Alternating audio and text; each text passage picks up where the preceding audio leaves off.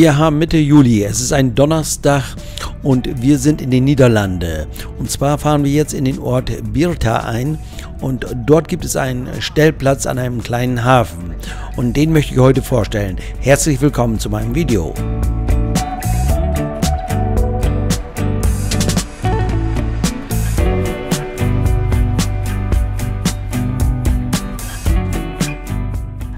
Werfen wir einen Blick auf die Karte. Wo sind wir? In den Niederlande, und zwar in der Region Groningen, nicht weit entfernt vom Dollard. Um zum Stellplatz zu kommen, müssen wir über diese schmale Brücke. Es gibt eine Tonnenbegrenzung von 3,5 Tonnen. Das gilt, so habe ich mir sagen lassen, nicht für Wohnmobile. Deshalb haben wir diese Brücke auch genutzt. Man hat, glaube ich, sonst auch keine Möglichkeit, zum Stellplatz hinzukommen. So, jetzt sehen wir hier rechts die Zufahrt zum Stellplatz. War uns ein bisschen schmal und wir haben die hintere, weitere Zufahrt gesehen. Und jetzt sind wir die angefahren und fahren jetzt auf den Platz. Im Nachhinein muss ich sagen, wir hätten die erste Einfahrt ohne weiteres nutzen können. Wäre auch Platz genug gewesen, um dann von dort auf den Stellplatz zu kommen.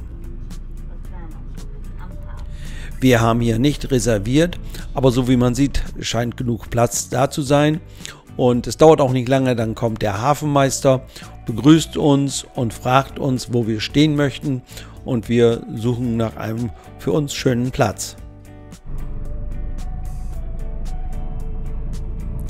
Unser Wunsch wurde erfüllt. Wir bekommen einen Platz mit einem Blick direkt auf den kleinen Hafen. Wir hatten Glück, dass wir dort am Wasser noch einen Platz bekommen haben. Die meisten Plätze sind dort reserviert. Man sieht es hier an der abgesperrten Fläche. Dieser Stellplatz scheint eine Mischung aus Camping und Stellplatz zu sein. Es stehen hier auch Wohnwagen. Es gibt nämlich hier auch Toiletten und Duschen und deshalb ist natürlich auch für Wohnwagen hier das kein Problem. Wobei Wohnwagen heute ja auch schon so ausgestattet sind wie Wohnmobile und damit auch autark sind. Der Platz kostet 15 € inklusive Strom und hat das ganze Jahr geöffnet. So steht es jedenfalls in verschiedenen Apps.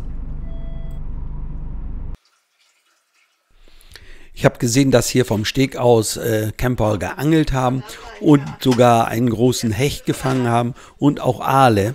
Was mich so ein bisschen verwundert hat, die Fische wurden wieder zurückgegeben ins Wasser. Das habe ich aber in den Niederlanden schon häufiger gehört. Jetzt kommt vielleicht die Frage auf, warum haben wir diesen Platz angefahren? Und zwar hat Rita ja das Hobby Geocaching und hier gibt es in dieser Region eine ganze Menge Cache, die man hier anfahren und suchen kann. Und daher sind wir hier auf diesem Platz und wollen von hier aus dann starten. Man konnte in dem vorherigen Bild die GC-Nummer sehen. Für alle, die Interesse an Geocaching haben, wissen damit genau, wo der Platz ist oder wo diese Geocache sich befinden. Natürlich können auch alle anderen, die jetzt hier kein Geocaching machen, hierher fahren. Man hat hier die Möglichkeit, viel mit dem Fahrrad zu unternehmen. Man kann die Natur genießen und es gibt nebenan noch so einen kleinen Freizeitpark. Dort kann man mit den Kindern hingehen. Dieser kleine Erlebnispark oder Spielplatz liegt etwa 100 Meter vom Stellplatz entfernt, also fast gegenüber und ist schnell zu erreichen. Wenn es hier auch ein bisschen lauter zugeht, davon hört man auf dem Stellplatz wenig oder gar nichts.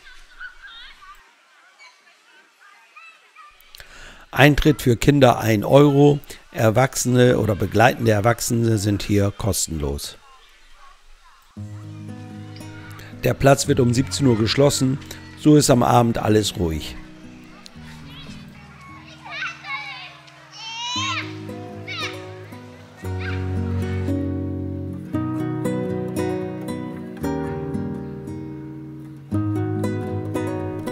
Wieder zurück zum Stellplatz. Hier gibt es ja sanitäre Anlagen. Sie sind etwa 100 Meter, 50 bis 100 Meter entfernt vom Stellplatz, genau gegenüber am Hafenbecken. Dort in dem Gebäude ist die Rezeption untergebracht, dort ist der Hafenmeister anzutreffen und dort sind auch die sanitären Anlagen. Neben dem Gebäude gibt es einen Ausguss für die Toilettenkassette. Im Gebäude gibt es Toiletten und auch Duschen. Und auch eine Waschmöglichkeit ist da. Die Nutzung der gesamten sanitären Anlagen ist im Stellplatzpreis enthalten.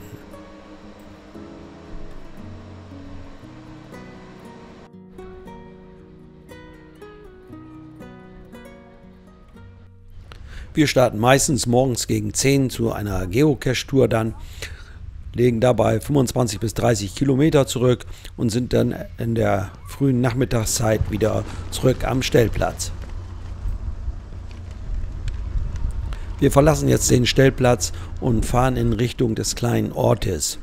Jetzt kommen wir hier vorbei. Wir sehen auf der linken Seite die Rezeption und auf der rechten Seite ist dieser kleine Erlebnispark oder Spielplatz.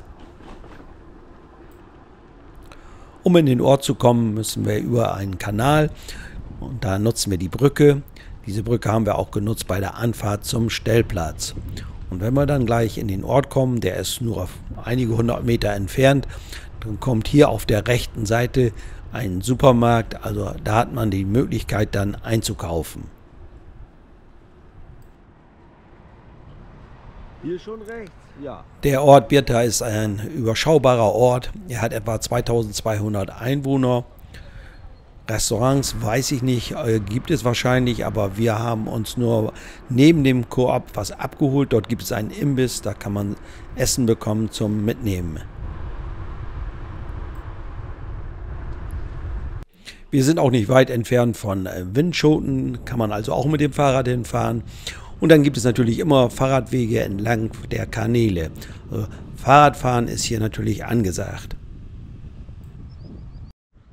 Bei unseren Geocache-Touren kommen wir natürlich auch an ruhige Plätze, so wie in diesem Fall. Hier ist ein Geocache versteckt in einer etwas größeren Dose. Darin befindet sich das Logbuch und daran trägt man sich dann mit seinem Codenamen und dem aktuellen Datum ein.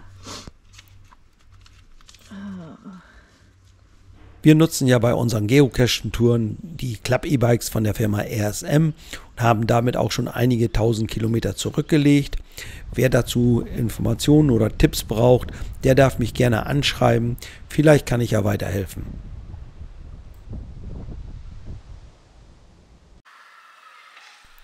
Wir sind wieder zurück am Stellplatz bzw. am Hafen.